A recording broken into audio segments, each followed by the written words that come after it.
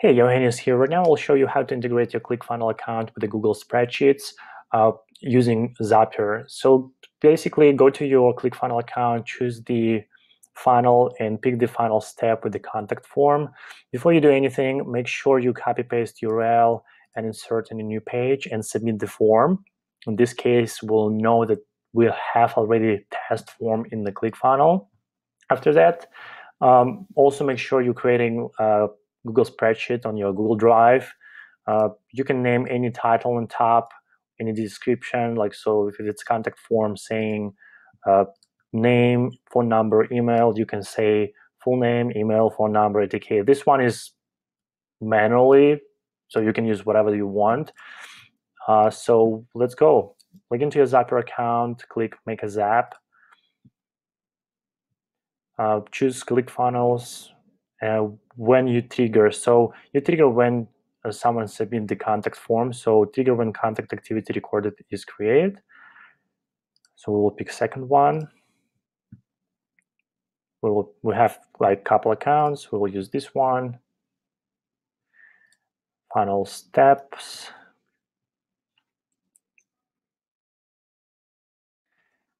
The step is phone system installation. Phone system installation. This one, which also will watch for new contacts.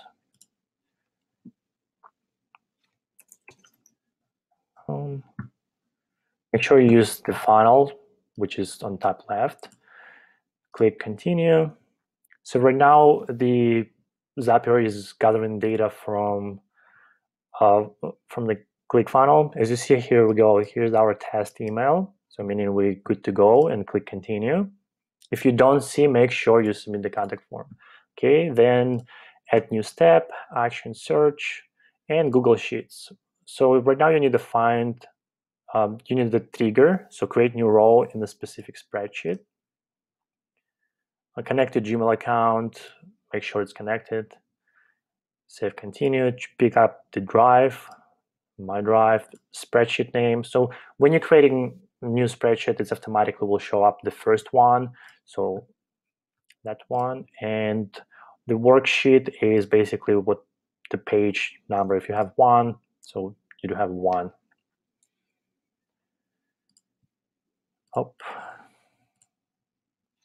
I will use im.com prospects. Okay, so here we go. It's automatically gathering the data which we created. So lead date, as you see over here, lead date, full name, email, phone number, prospect node. Right now what you should do is, since we're using lead date, we're creating, here's the tab. So ClickFunnels have this section with the date, so created at, we picked it for the lead date. Full name, we picked full name, email, which we used when we submitted the contact form, our email and prospect node. All of the notes and extra information will scroll down, and you will see how can we help from our contact form. Looking for phone system installation, done.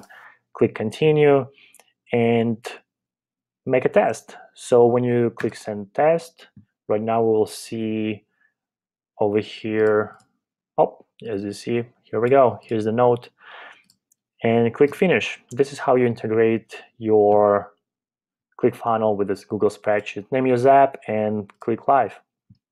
Thank you. If you like this video, don't forget to subscribe.